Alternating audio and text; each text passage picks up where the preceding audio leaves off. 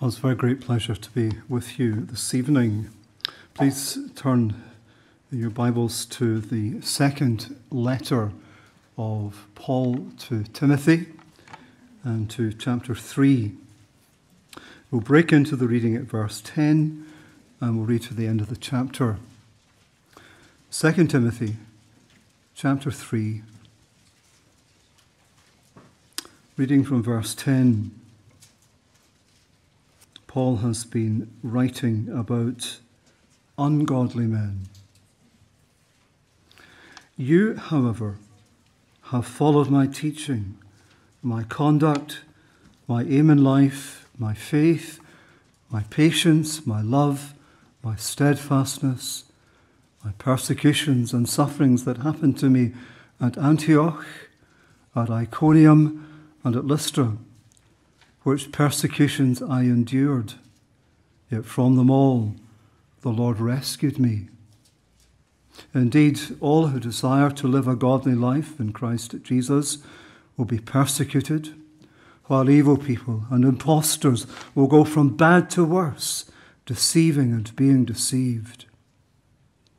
But as for you, continue in what you have learned and have firmly believed, knowing from whom you learned it, and how from childhood you have been acquainted with the sacred writings, which are able to make you wise for salvation through faith in Christ Jesus.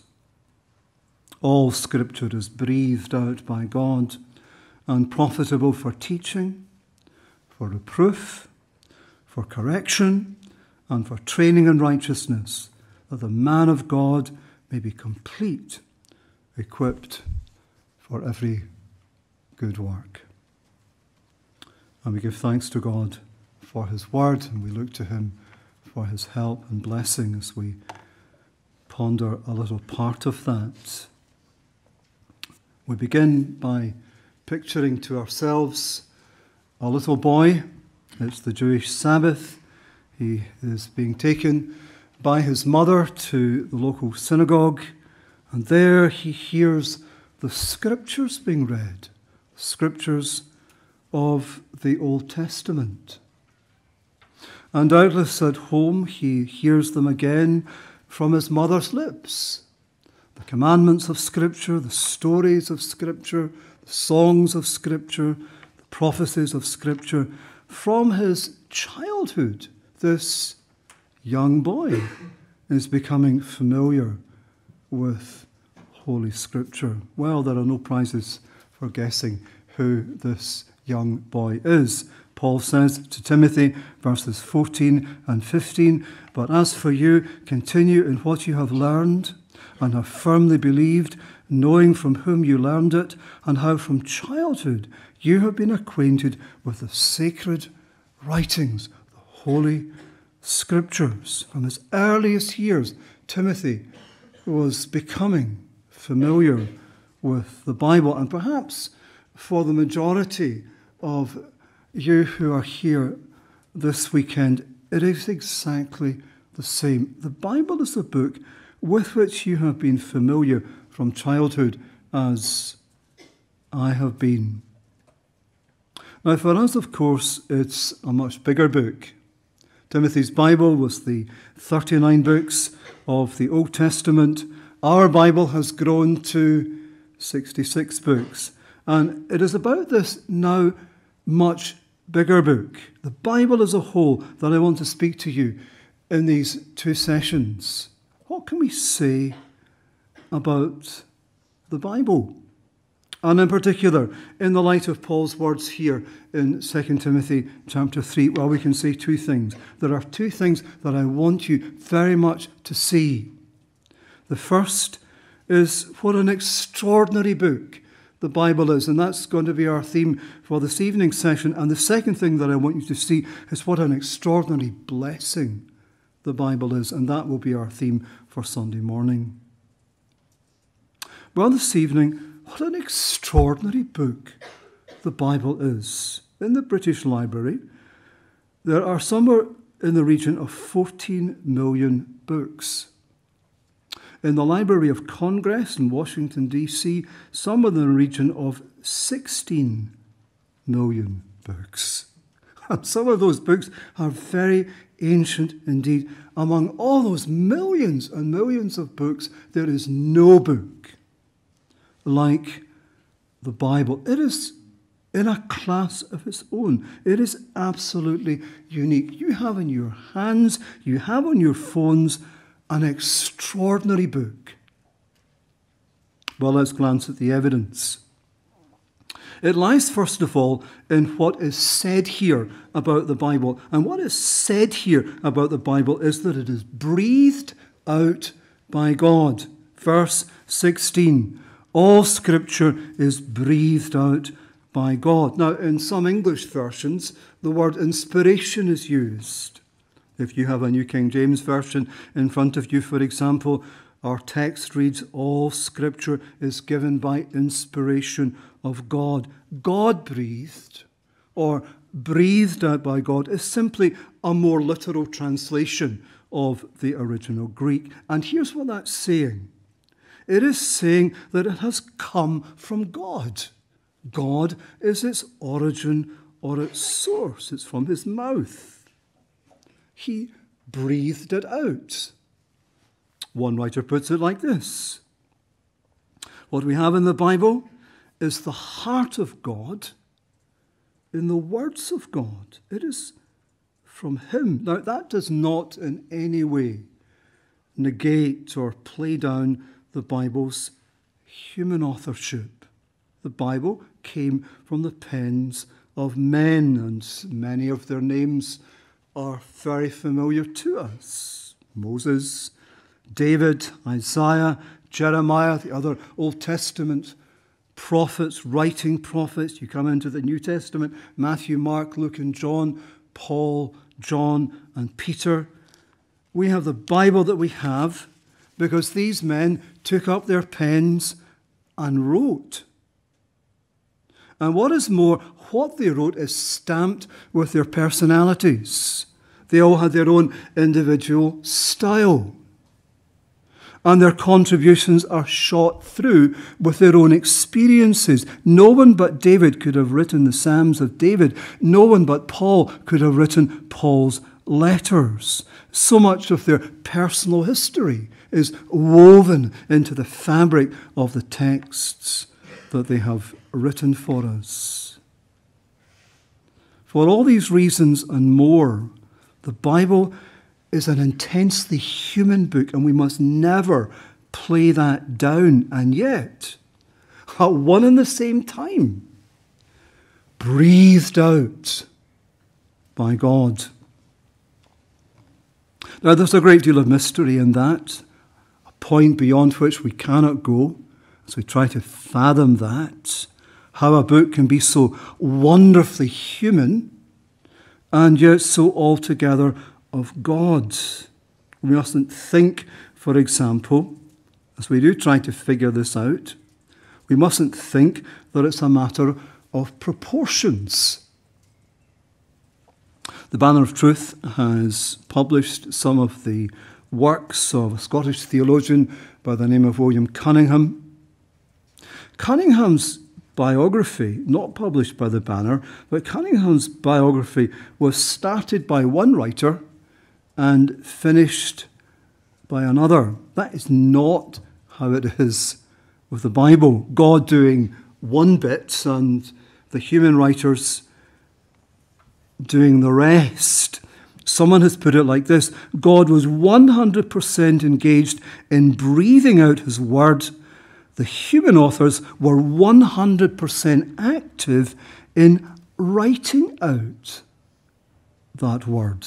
And God himself hasn't explained that. But it's a fact.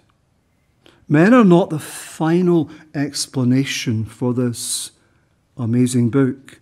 Or to put it in another way, this isn't a book to which God has simply contributed something, giving it certain qualities like accuracy or sublimity or whatever.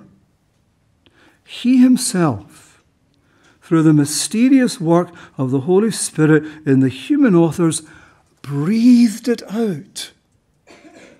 So much so that it is nothing less than his word to us. So as we think about what an extraordinary book the Bible is, here is our first line of evidence. What is said about it? It was breathed out by God. And our second line of evidence is this. What is said here about the Bible is said about the whole Bible. All Scripture is breathed out by God. It is not the case that only some of the Bible is breathed out by God. It has all been breathed out by God. It is all his word. Now, in the first instance, that means the whole of the Old Testament is breathed out by God. We go back to verse 15 and how from his childhood Timothy had been familiar with the sacred writings or Holy Scriptures. Which writings? The writings of the Old Testament. When Timothy was growing up, there was no New Testament in existence. It had still to be written. The Bible then was made up of exclusively of the 39 books of the Old Testament. That was Jesus' Bible, that was Paul's Bible, that was Timothy's Bible. But that's not the end of the matter. By the time Paul wrote this letter, this second letter to Timothy, this is right at the end of Paul's life. This is the last letter that we have from his pen. The Scriptures were beginning to grow. New books were being added, and Paul himself was a major contributor. I think of something that the Apostle Peter says in his second letter. He's talking about Paul's letters. This is also a very comforting thing for those of us who struggle with Paul's letters. He says there are some things in them that are hard to understand. If you struggle to understand Paul's letters, Paul's fellow apostle struggled too. There are some things in them which are hard to understand, which the ignorant and unstable twist to their own destruction, as they do the other Scriptures.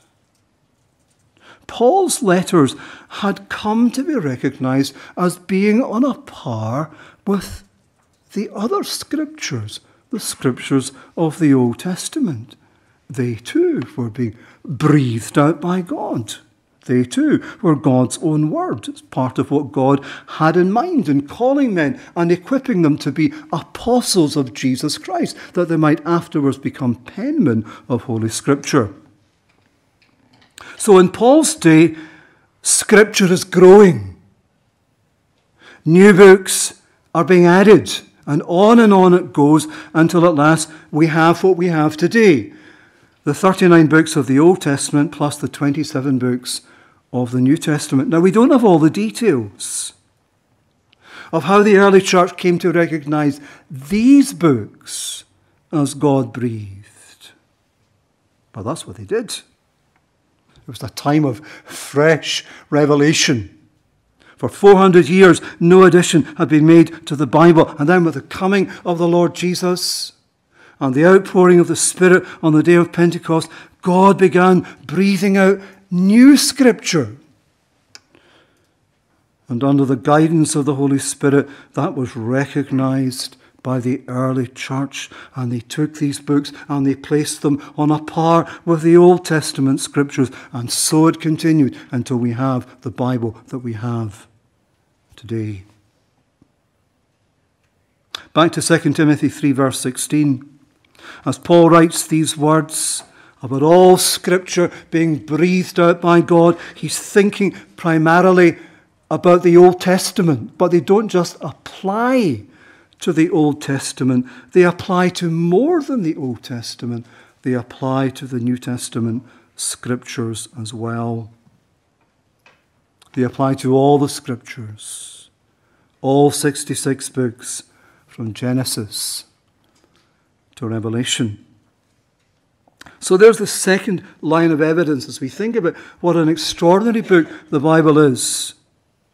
What is said about the Bible is said about the whole Bible. All Scripture. It is all God-breathed. And so we don't pick and choose. We don't say, well, I think this bit was God-breathed. I can admit that. But no, that bit wasn't God-breathed. We say that the whole of the Bible is breathed out by God. It is from God in its entirety. And that includes those parts of the Bible where ungodly men are speaking. The Old Testament, for example, records the arrogant words of Pharaoh. Do you remember his response to Moses and Aaron when they came saying that he was to let the people go? Who is the Lord that I should obey his voice? I don't know the Lord, and nor am I going to obey his voice. Arrogant words. And then there's the blasphemies of the Assyrian officer who railed against God in the days of Isaiah the prophet. The Old Testament records those words. Similarly, in the New Testament, in the Gospels, we have the record of the cruel mockery of those who mocked our Saviour when he was on the cross. And in the book of Acts, we have a less than truthful letter from a Roman officer who arrested Paul the Apostle. Now, we do not say for one moment that these men were moved by the Holy Spirit to say and to write the ungodly things that they did. But we do say that the writers of Scripture were moved by God to record their words for our instruction. God wanted us to hear the arrogant words of Pharaoh, and he wanted us to hear the blasphemies of the Rabshakeh, the Assyrian officer. And so he moved the authors of Scripture to put those words down for our instruction. Or think about the book of Job. This is a very interesting example. God charges Job's 3 friends with saying things about God that were not true. You have not spoken of me what is right. These men were not moved by the Spirit to say the things to Job that they said to him, but the writer of Job was moved by the Holy Spirit to make a record of them for our instruction. God wanted us to hear the speeches of these 3 friends, and indeed Job's own words, which were not always great. And so the Spirit moves someone, we don't know who he was, to put all of that down for our instruction. So it's all God-breathed. The whole Bible. It's all his word to us. Now, that being so, there are 2 things that follow. 2 necessary implications of what we have just been seeing. Number 1, the Bible is totally trustworthy. If in its entirety it has come from the mouth of God, then it follows necessarily that it is totally trustworthy. You will hear people speaking about the inerrancy of Scripture, or you may hear them speaking about the infallibility of Scripture. To all intents and purposes, these 2 words, inerrant and infallible, are the same. They mean that the Bible is totally trustworthy. Here's a quotation from the English theologian J.I. Packer.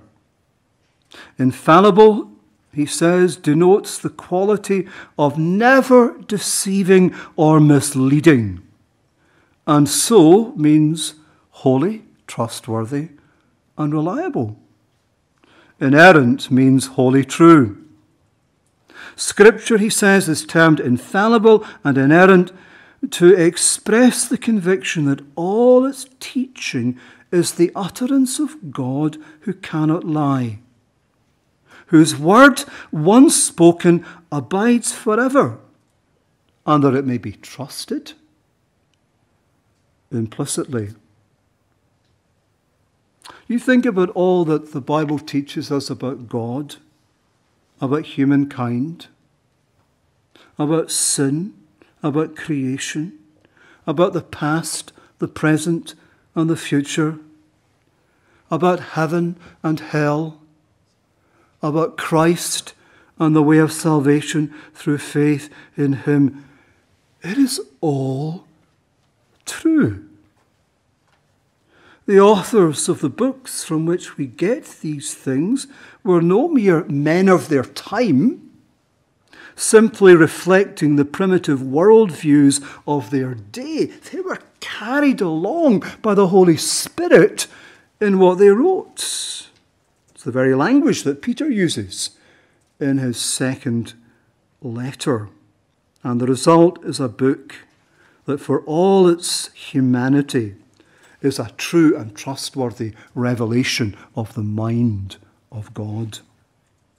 And don't let anyone say to you that that can't be so, because the authors were themselves fallible men. Well, necessarily their contributions were fallible. That is not the case. I think of that great question that was put to Abraham by the Lord: is anything too hard for the Lord? That applies to the writing of Holy Scripture. God was able to so prepare these men as they thought about what they were going to write, and so teach them, and so help and guide them in what it was that they eventually put down on paper, that the Bible that came from their pens is totally trustworthy. So that's one implication. This extraordinary book that in its entirety is God-breathed, it's totally trustworthy. And secondly, second implication, it is to be believed and obeyed. If it is all God-breathed and therefore totally trustworthy, then we are to believe it and obey it. I wonder how many of you are familiar with the Westminster Shorter Catechism. It is a marvellously succinct answer to its second question: what do the Scriptures principally teach? The Scriptures principally teach what man is to believe concerning God and the duty God requires of man.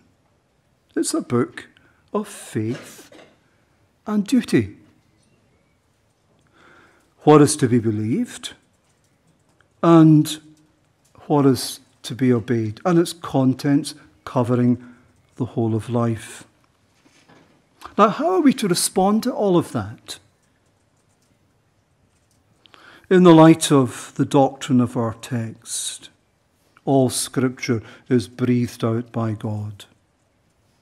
It's all His Word, the Word of the God who made us, the God who has supreme and unchallengeable authority over us. Our duty, accordingly, is to recognize that authority and submit to it by believing what the Scriptures teach us to believe and by doing what the Scriptures instruct us to do.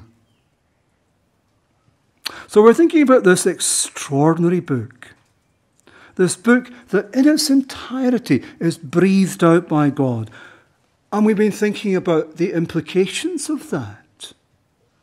It is totally trustworthy, and it is to be believed and obeyed. In the time that remains, let me touch on two big questions. We've had two main headings, two implications, and now two big questions. Here's the first. How important is this doctrine that all Scripture is breathed out by God? How important is that? The answer is it is all important. It is the foundation of everything else. Think about it. What we have in these words of the Apostle Paul here is Scripture's self-witness, or to put it in another way, Scripture's doctrine of Scripture. Put the question to your Bible.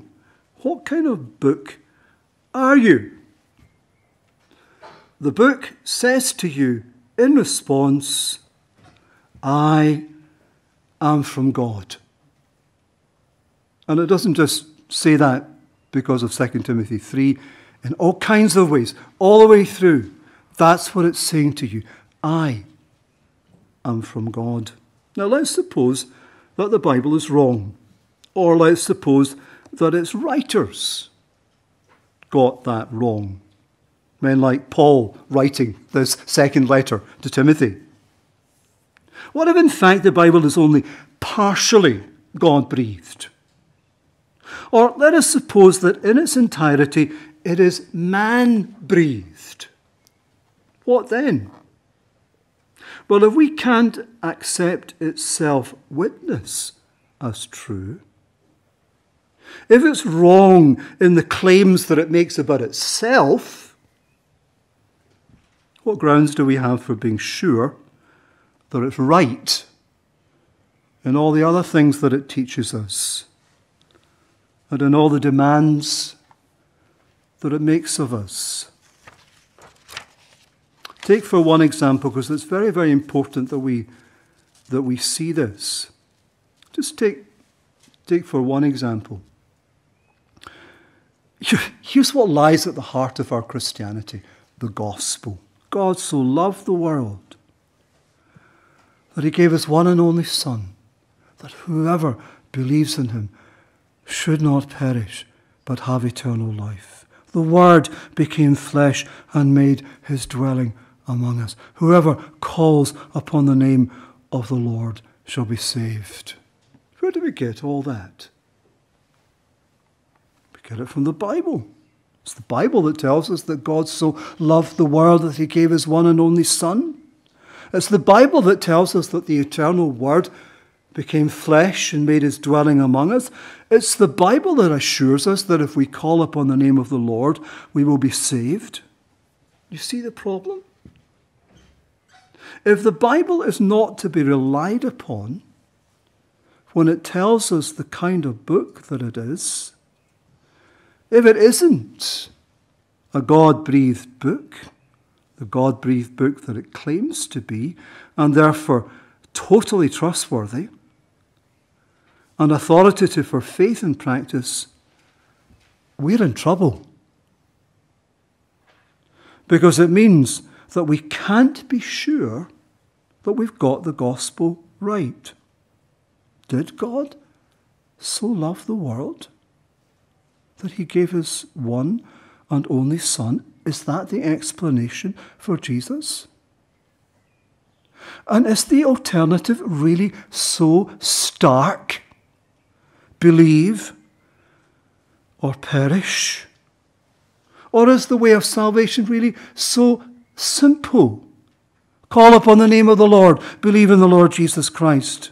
And as for Jesus himself, is he really the eternal Word who became flesh? You see, if this book is not God-breathed in its entirety, we have no assurance that any article of the Christian faith is true. And then there are all the commandments, the biblical standards for life in this world. All the controversial stands that the Bible takes on the sanctity of life, on marriage, on sexual morality. If this book is not God-breathed, what grounds do we have for believing that we ought to obey these things and tell our society that they need to do the same? on pain of God's judgment. It is no exaggeration to say that this doctrine that all Scripture is God-breathed is all important. It is absolutely foundational. You take this away and we have no certainty with regard to any doctrine or any practice. We're just struggling after the light. We're just trying to chart our own course, and it would be arrogant in the extreme to say, well, you ought to believe this and you ought to do that. It's the foundation. Which brings us to our second big question. How then do we know that this doctrine is true? That the Bible's witness to itself is correct? That Scripture in its entirety really is God-breathed with all the implications of that for faith and life? Well, that is a question that our Puritan forefathers addressed way back in the 1600s when they gathered in London for the famous Westminster Assembly. And here's how they answered it. This is from chapter 1 of the Westminster Confession of Faith, section 5.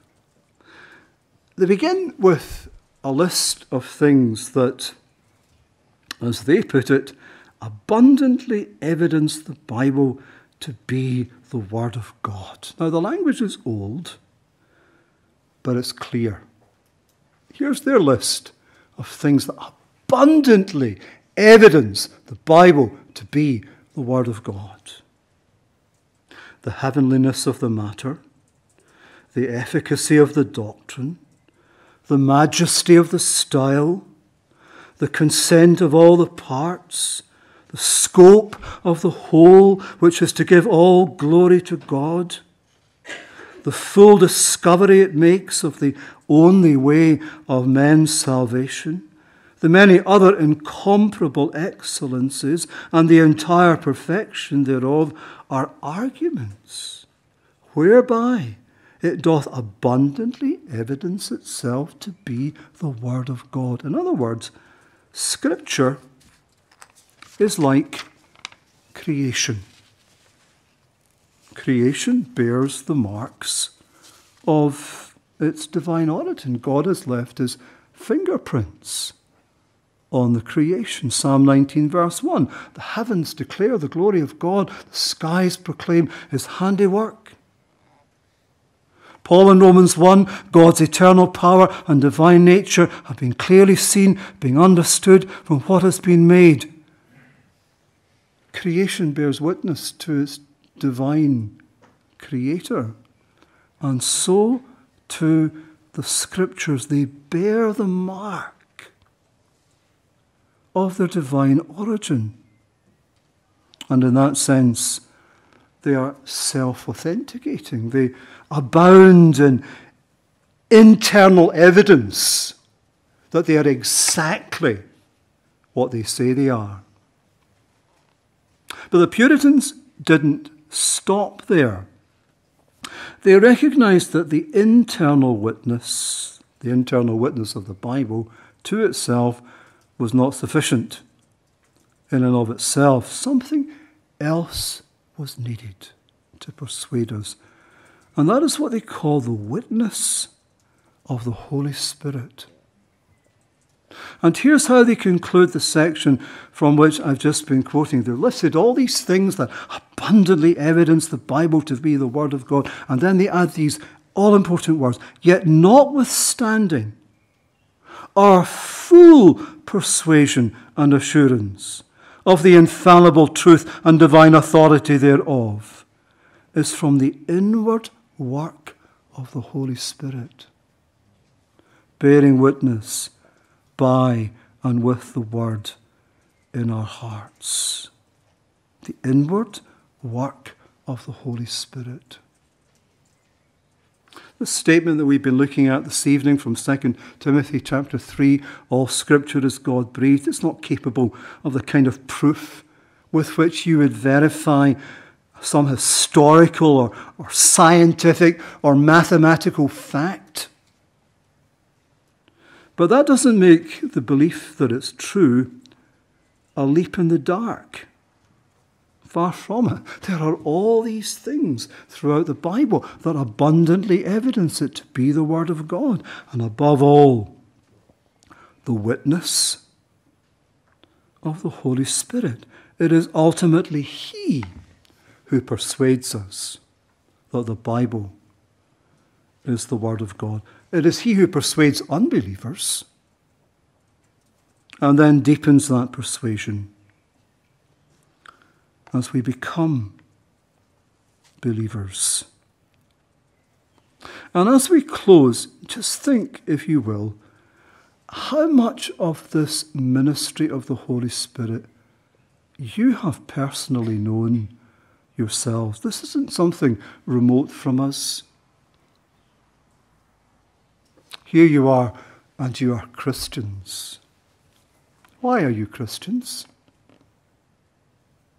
Why are you trusting in Jesus Christ, God's Son, to be your Saviour? Because the Spirit has taken the teachings of the Bible on God and sin and salvation and has enabled you to believe them. Or think about the way that you're living. Most of you, perhaps all of you, are seeking to please God, to live in obedience to God. Why is that, given how hostile our society is to the standards of the Word of God? It is because the Spirit of God has taken the commandments of God and has persuaded you that this is how God would have you live. In regard to all the various areas of Christian conduct. Or think about your relationship to the Bible.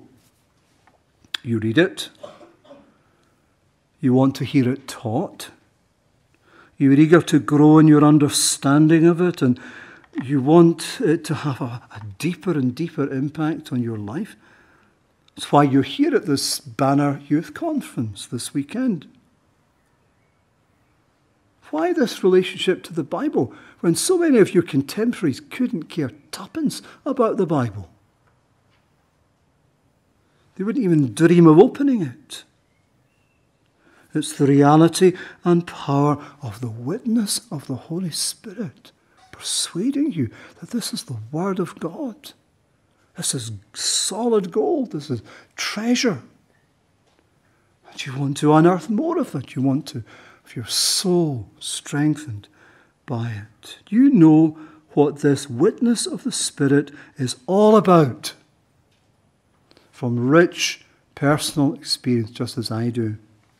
And that being so, we know what to pray for then when we pray for unbelievers, your fellow students, young people to whom you're reaching out with the gospel. Pray, pray, pray for the witness of the Holy Spirit to persuade them that this book really is extraordinary and has come from God. And it's what to pray for as we pray for ourselves, as you pray for yourselves. Because until we are in glory, until we're out of this world with its sin and fallenness, until we are free from the assaults of the evil one, our faith in the Word of God is going to come under attack. Maybe through things you read in the Old Testament, things that you don't understand, the objections of this clever skeptic or that. You know what it is to have your faith assaulted. I certainly do, still do. The witness of the Spirit. Lord, deepen my persuasion that this really is your word from one end to the other. God will hear that prayer. And as you read and as you study and as you walk with God, He will sustain your faith, and by his blessing, that conviction will deepen with all the fruits of that in the Christian lives that you then lead. Let's pray together.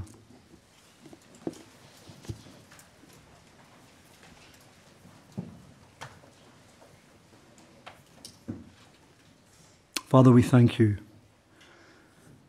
for this extraordinary book. How blessed we are to have it in our own language, to have it in our hands, to have it on our phones, to have it in our homes, and to have it in our minds and hearts. We think of Timothy becoming acquainted with the sacred writings since he was a child. Lord, many of us here in this room give you thanks because that has been our experience. We've known about this book. We've known something of its contents from our earliest days. Others perhaps just beginning to make the great discoveries. Lord, we pray that you will strengthen our faith in the truth of the things of which we have been thinking this evening. We pray that you will show us those things in the Word of God that abundantly evidence it to have come from your hand. Show us the marks of your authorship. And may we know an ever richer, ever deeper, ever fuller ministry of the Holy Spirit, bearing witness with the Word to our hearts, deepening our persuasion. Cry to you for friends and fellow students and colleagues and family members who do not believe. And we ask, Lord, that that is what they would know. We pray that in our churches there would be a reformation, that the Bible would have its rightful place and would be accepted and lived in accordance with its truth. Hear us, we pray. We thank you for this session together. We thank you for this conference. We pray, Lord God, that you will be with us throughout this weekend together, that it may be rich in communion with you and in fellowship with one another. We pray through Christ our Lord. Amen.